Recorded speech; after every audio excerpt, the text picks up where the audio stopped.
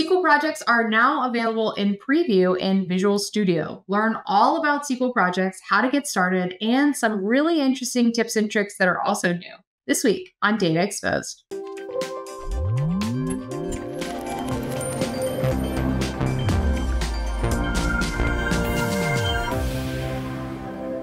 Hi, I'm Anna Hoffman, and welcome to this episode of Data Exposed. Today, I'm joined by Drew, who is no stranger to Data Exposed. Drew, thanks so much for coming back on the show. Hey, Anna, thanks for having me back. Awesome to have you. Drew works in a lot of areas in the tools and experiences space for SQL, and one of those is SQL projects. And we're going to get right into it. And I'd love to ask you, Drew, for folks who don't know what SQL projects are with regards to SQL Server, Azure SQL Database, can you tell us a little bit more about it and then what's new? Yeah. So SQL projects, they've been around for a while, but because they're unique to SQL Server and Azure SQL, there's a lot of people that just kind of miss out on one of these really cool features. What SQL projects are a collection of files where you can store your database definition in source control. That is great all on its own, but you get a life cycle that goes along with a SQL project. The first step here is the build into a DAC pack or a package for your database. That gives you something that's a little bit more portable, but when you take this and go to publish it, there's a whole lot of magic that goes behind the scenes. So I just ripped the covers off of magic that you don't have to worry about. You can run a command line tool or use Visual Studio or VS Code to hit publish on your package.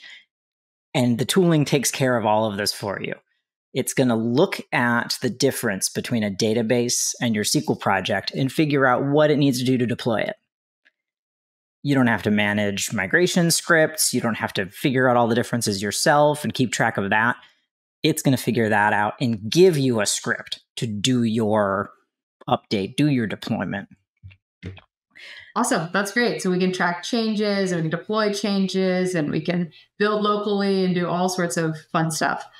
Cool. Awesome. So you said this is available in VS Code and Visual Studio, and I understand there's an original SQL project, and then there's this kind of newer one. Can you tell us a little bit about that? Yeah. So with the kind of life cycle where you build your project and then deploy it, you've got what are known as declarative definitions. So I have a file for my table. Each table, I've got a file for each stored procedure. This is really convenient for the build and deploy. But in the original SQL project, it got ugly really quickly when you had a large database.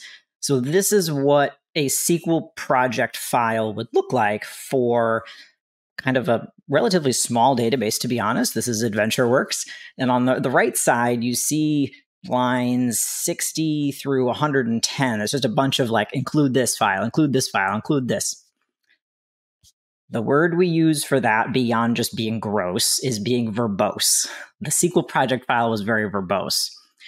When we've moved now to in preview an SDK-style SQL project, things get a lot simpler. By default, it includes every SQL file that's in that folder. So you don't have to worry about making sure that every table and every stored procedure gets added. And so if you and I were to work on the same SQL project together, there wouldn't be any merge conflicts on the SQL project file, which is fantastic for teams that are looking to move fast and build quickly. That file format improvement is one of the first things that's an improvement with the SDK-style SQL project. But this has been a long time coming. I will be really candid that we've been working on SDK-style SQL projects for a couple of years now. They've been in preview for a while. There's a lot that goes on with SQL projects, obviously. And so it's really cool now that we have them in preview in Visual Studio. So this is kind of hot off the presses. Just this fall, we've added the preview in Visual Studio. I have awesome. a really simple, yeah. So I've got my SQL project file here in Visual Studio. We see the same really succinct file.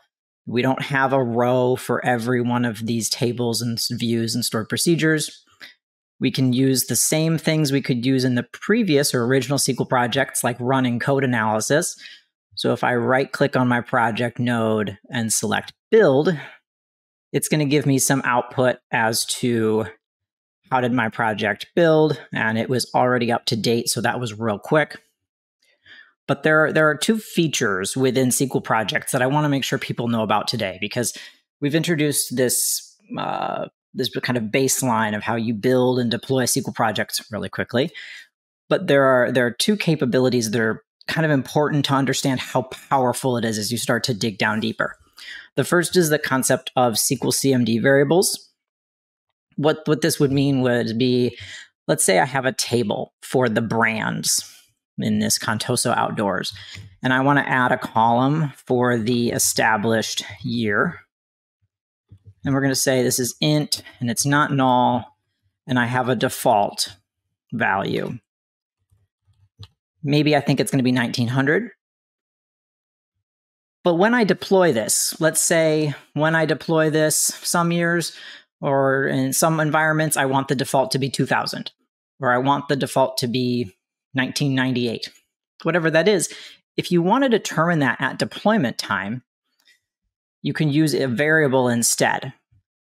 So where we get that is, it's again, another piece of this kind of SQL project lifecycle where I can say, I want to insert a variable, and I do not have to determine it while I'm building, because that package is reusable. So I can build one SQL project, and I can build it, check it into source control, store that package, and then if, let's say I have a fleet of databases, I have 100 databases, and they're going to have a different value for this variable, I don't have to do anything else except for when I deploy it, say, this is what my variable is. So let's go back into Visual Studio. And when we open up the properties window, I can go to my SQL CMD variables, and I'm going to make one for established year. I'll set a value in my local environment for 1980, but whenever I deploy it, I do need to set this, and I can use it in my code now.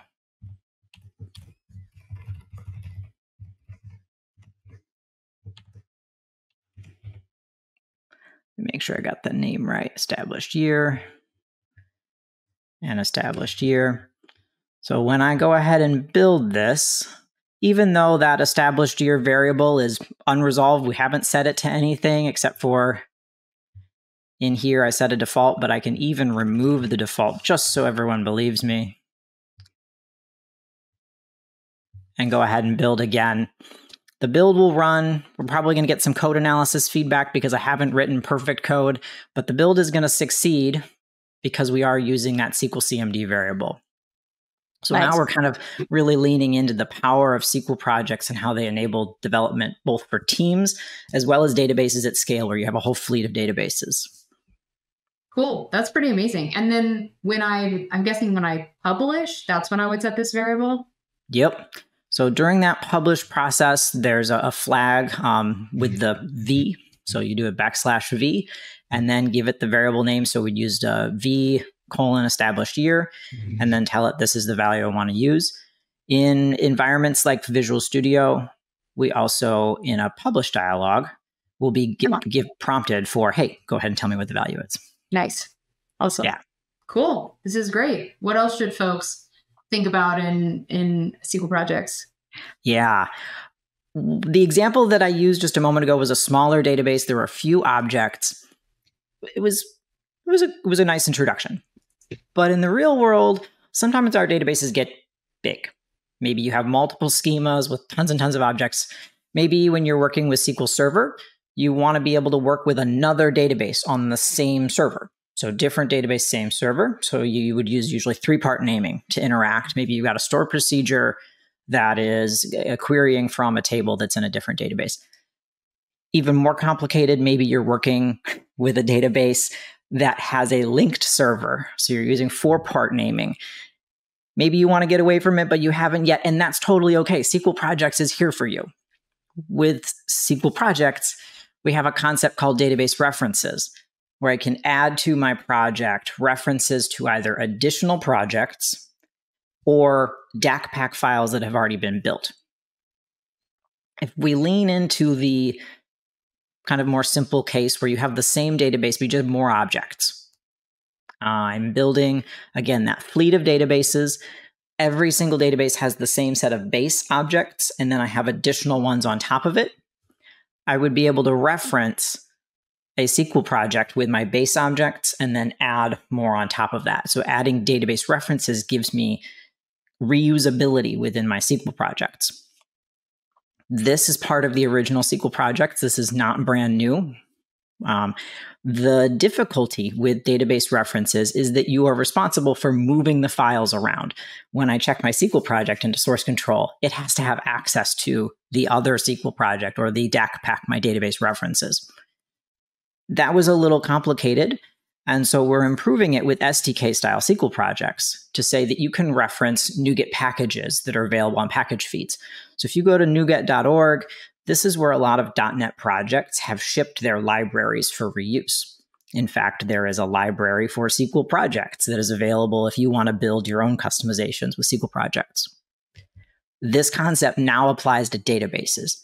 You can ship components of your database as a package that can be reused throughout your organization. Put it on a private feed and then work from it from there.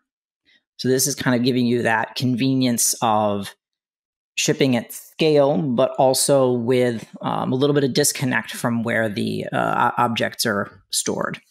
Awesome. That's great. Is it hard to set that up? There is a process to creating your package where instead of as part of the lifecycle, we think, oh, I want to deploy the database. Instead of deploying the database, you would take your DAC pack and package it up into a NuGet package. It's just a DAC pack inside of it. This also really leans into the fact that now with the SDK-style SQL projects, you're fully cross-platform. So you could be doing this on a Windows automated environment or on a Linux automated environment, which is where a lot of these packages are created. The use of the package, once it's created, that's your major hurdle. Using it does get a lot easier. Awesome. With the ease of use coming for NuGet packages, the reason why I love that question so much is because it shows why we decided to also start distributing system databases as NuGet packages. Right now, let's say you want to reference a view out of master. For the master database, you can use that DAC pack from either Visual Studio or from grabbing that DAC pack yourself out of your SQL Server. But you can actually use that. Let's show it off in VS Code. You can use that as a package reference in your SQL project. I'm going to go ahead and uncomment my DAC pack reference. This package reference include to master is going to allow us to determine that, hey, now I have a stored procedure and I can reach out to my currently executing connections view and have this as a part of my SQL project. The next time I build the SQL project, it's going to include a stored procedure to get active connections, selecting columns from master, and it's going to be able to validate these relationships.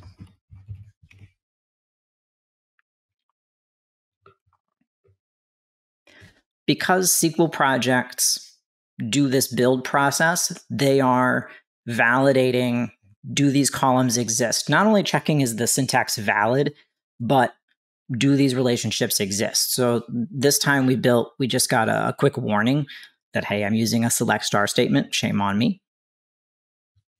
But if we go back to the SQL project and I comment this back out, and then we do another build, it's going to give us a ton of warnings because I'm referencing columns that it doesn't know about. It can't validate them. So I'm kind of running with scissors. And so SQL Projects wants to protect us. And now with the power of package references in the SDK, I can very easily reference, in this case, system DAC packs, but you can package up any of your database components and ship them that way for use in your organization. Wow, this is awesome. I mean, huge improvements kind of across the board, Drew. For folks who are just getting started, do you have any final tips and tricks? Yes, absolutely. You can start from either VS Code or Visual Studio Community, both of which are completely free to use with SQL projects. If you grab the Visual Studio preview, you can get started with SQL projects there. Head on over to aka.ms/SQL projects, and there's a couple tutorials as well as an introduction to different and more concepts in SQL projects. So you can start from an existing database or a new one, however you want to get started. But go ahead and check out the documentation because that'll let you start with whatever tool you want to. Awesome. Cool. Well, thanks so much, Drew, for coming on the show. Personally, I learned a lot. I'm sure our viewers did as well. If you're watching this episode and you want to learn more, we'll put a link that Drew mentioned in the description for you to go learn more and read the awesome docs that I know Drew has worked really hard to make this more easy to understand for folks. If you like this episode, go ahead, give it a like, leave us a comment, let us know what you think and any feedback you might have. And we hope to see you next time on Data Exposed.